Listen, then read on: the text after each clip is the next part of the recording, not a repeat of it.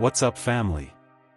Welcome to WNHH TV, where we cover the hottest artists and trending entertainers. Be sure to like this video and subscribe to the channel if you enjoy the content.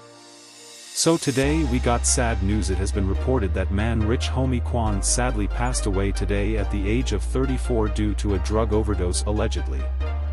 Rich Homie Quan has been a big influence in the rap game today and was known for his unique style and melodies. Rich Homie Quan was very vocal about his battle with drugs and his addiction. Rich Homie Quan opened up about his struggles with drugs and the music industry in his interview with Math Hoffa. Be sure to check this out and let me know what you think about this in the comments. Also like this video and subscribe to the channel to help this video get recommended. I'm still booked every week though. So the money ain't slowing down. 12,000, that's some good money still. It just ain't them 40s and them 50s I was getting. Right. But I'm still going to Dubai, you know what I mean? Dubai gonna give me more than that, so I'm doing Dubais and all that. But now me and Fly ain't talking because of the litigation, man. Fly not talking at all, you know what I'm saying? I can't drop no music, my show money down. Man, I got a dark cloud over my head, bro. I probably was the person, I would definitely say, I probably was the lowest I was in my life, because you got to think, man, I went from here to here fast. You know what I'm saying? Right.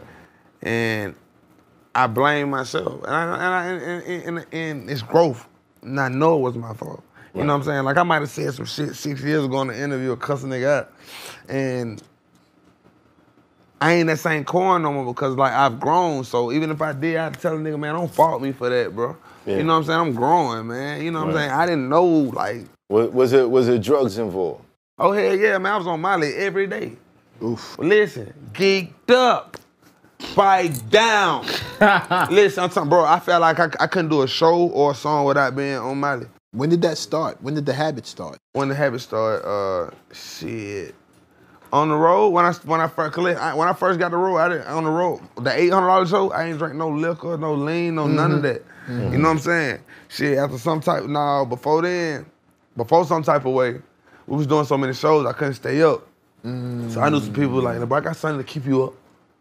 That motherfucker kept me up, and you know. It was a machine after that. If you don't mind, who said that's where the babies was coming from. If you don't mind, who said that to you? Who said they got something for you to keep you up? Was it somebody from the industry or one of your friends? It's a family member. Oh, a family member. Damn.